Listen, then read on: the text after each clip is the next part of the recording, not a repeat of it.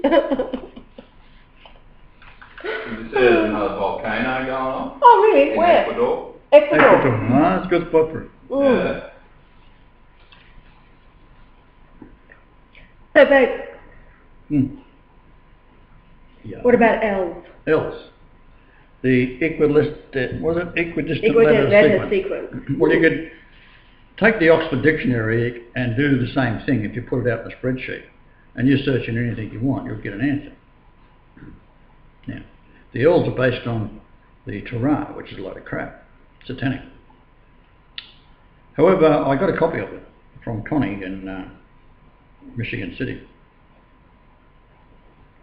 And she was the first North American believer. I met her at a Baha'i chattering. And she sent me the disc. So, a pirate copy of it. So I loaded it in, and you try and put Jesus in there, you get nothing. So what I did, I was searching everything on a 10,000 skip. So those of you who have got the program, set it at 10,000 skip. And you've got a Hebrew concordance, which you take any letter in Hebrew and you can transpose that to an English letter, and vice versa.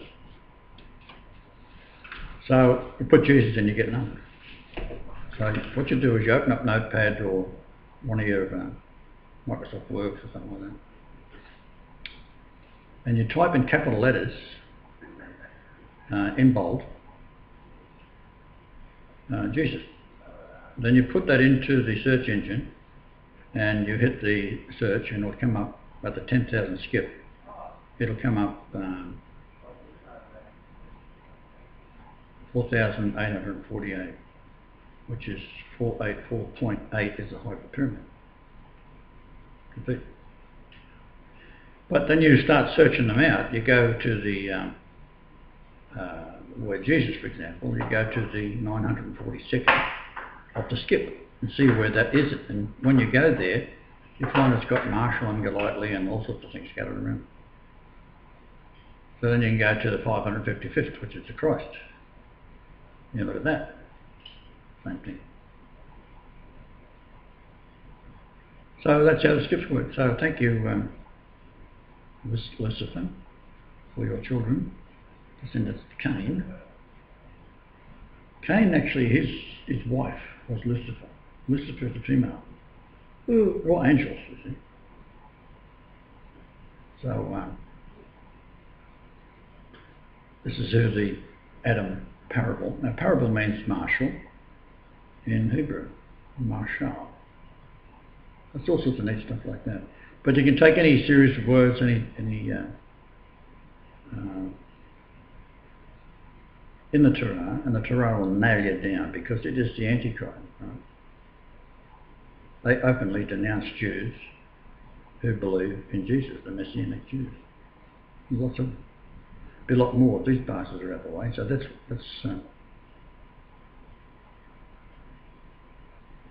actually.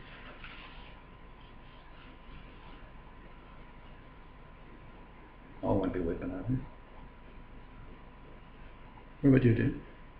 Absolutely not.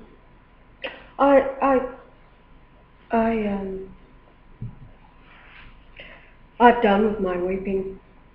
I've shed so many tears over the years. And I was thinking the other day about that every tear will be wiped away, they're mine.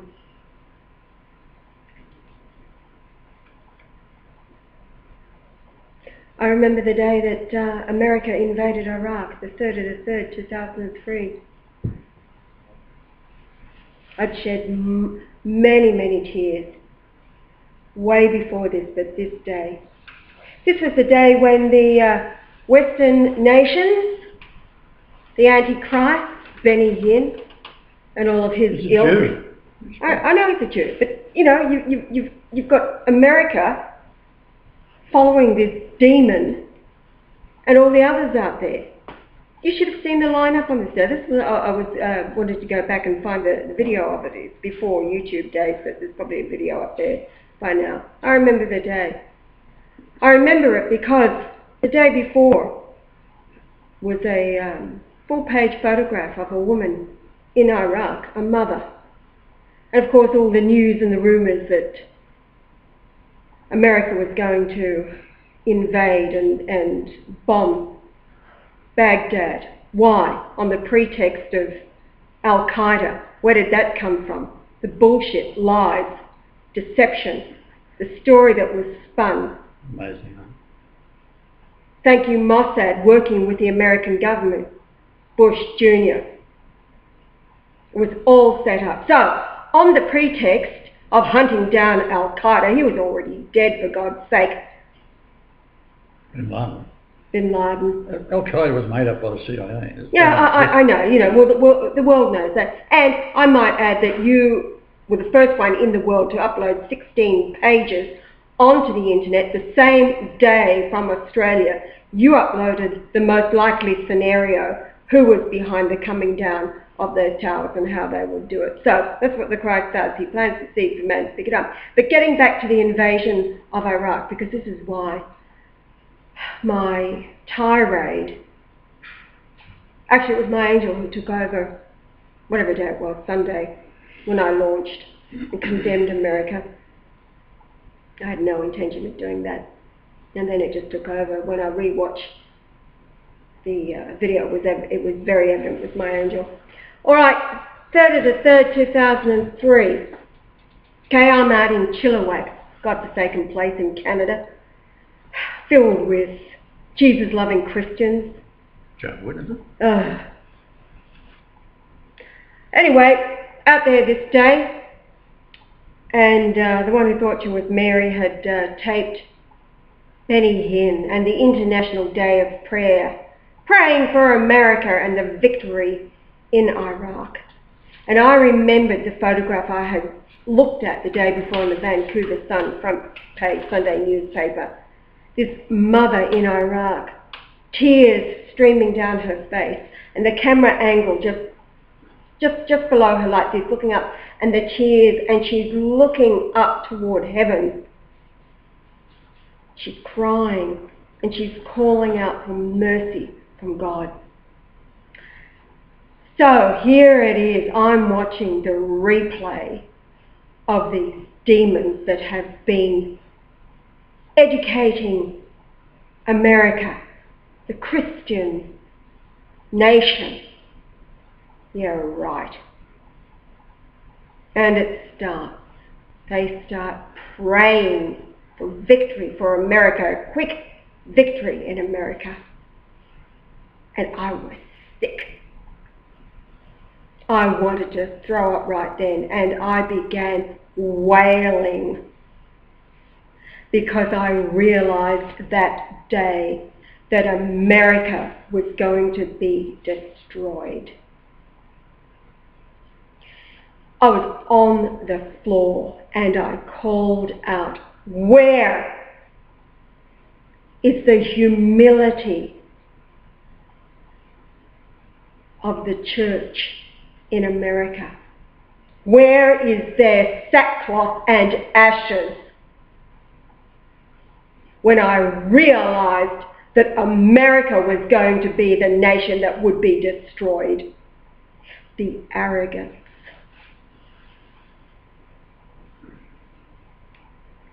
America had the chance to be the greatest nation of all time. And its pastors, preachers, teachers, ministers, evangelists have led you all up a garden path preaching the gospel of the snake, Judaism. The Jews have controlled your nation for a very, very long time. And the churches have swallowed it, hook, line and sinker. So I mourned for America on that day when I realized America was the devil, or backed up by the Jesus-loving, Jesus-worshipping Christians supporting Israel. Israel are the tribes. They're scattered was never about the lump of dirt that is and will remain Palestine. In fact, they are the holy people. The Palestinians and the Syrians. That's why they've been picked on by the Jews who call themselves Jews and are not. And the delusion that has covered the earth. Gross darkness covers the earth. The lies of the Antichrist. Western Christian churches to devour all of you. So, I've mourned. So how do you destroy America?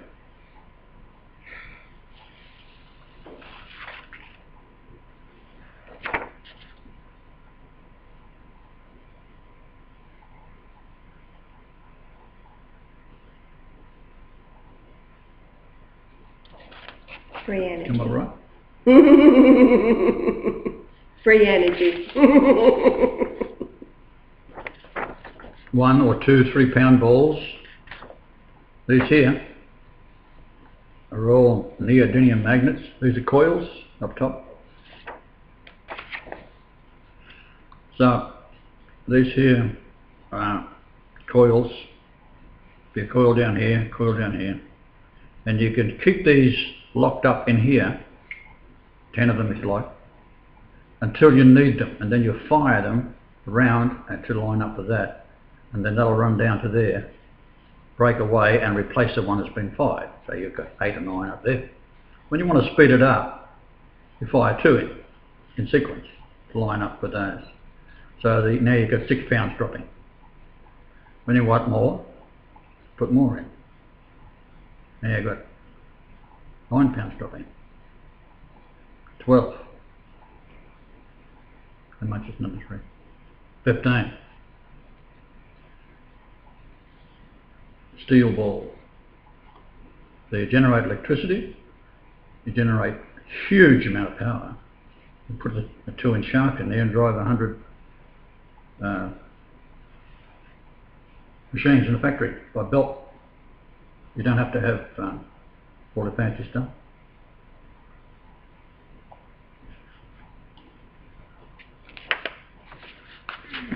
So yes, if the world isn't dependent upon America for anything, America is destroyed, right? Okay? If the world is not dependent upon America for anything. There's another gear going on there. So. You've got to be careful with what I've got there, by the way. That's inside a tube, a steel tube. So as it's dropping down, that's rolling because it's now drawn very tightly against that, and it rolls down here. Then it gets to here, it's got to be broken away. Then you have these electromagnets here that can fire as many of these up, but in sequence to hit one of these each time it comes around. So you can have, that can be way up the top here, wrap it right around to here. And you just keep on increasing the power and the speed, but it's completely variable. But don't worry about going backwards, you can always put a fucking gearbox in.